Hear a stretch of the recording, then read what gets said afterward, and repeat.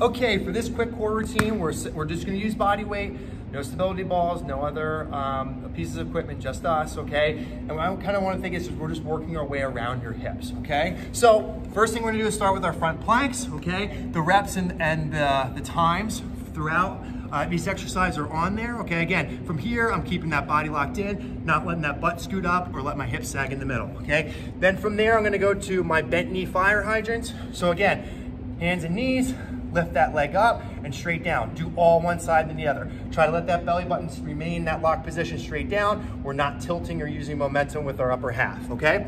From there, I'm gonna do my all foot swings. So for these, my palms are down, heels straight up. Yes, tight hamstring crowds, even you guys, okay? From here, I'm gonna lower my feet directly to the side to where they almost touch, and then I'm gonna go back and forth, up and over, okay? If you feel like your shoulder blades are coming off the ground, especially as you get near to the ground, okay? Make sure that your palms are down and you're pushing through your palms. Another trick that would help is look opposite of your feet. So my feet are going to the right, I'm looking over my left shoulder, and vice versa. That will help keep those shoulder blades on the ground. So we're not doing this or tipping over as we're going. Next one is we're gonna do our single leg hip circles, okay? So for this, I wanna make sure I'm not just crushing my hip flexors, okay? I want to crunch up a little bit. So again, I'm elevating my shoulder blades off the ground. I'm gonna start by bringing my toe to my nose and then loop back, okay? And that's one rep. So toe to my nose and loop, toe to my nose and loop. Then I'm gonna go the other way, right? Toe to my nose and I'm gonna go the other direction. And then after I do both sides, then I'm gonna move on to the next exercise. Next, we have our Superman. So a lot of times we do this on the stability ball, but we could also do them on air. Similar idea.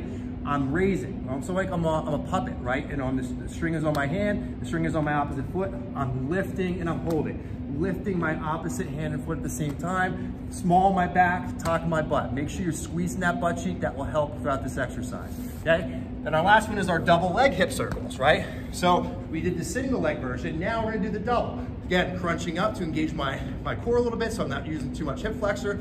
Toe to my nose, and then I'm gonna loop all the way around. Toe to my nose, loop all the way back around, okay? For this one, if your hips rock a little bit off the mat, that's okay, okay? But try to make sure that your shoulder blades stay elevated throughout so we're engaging that core the whole time, not just crushing our hip flexor.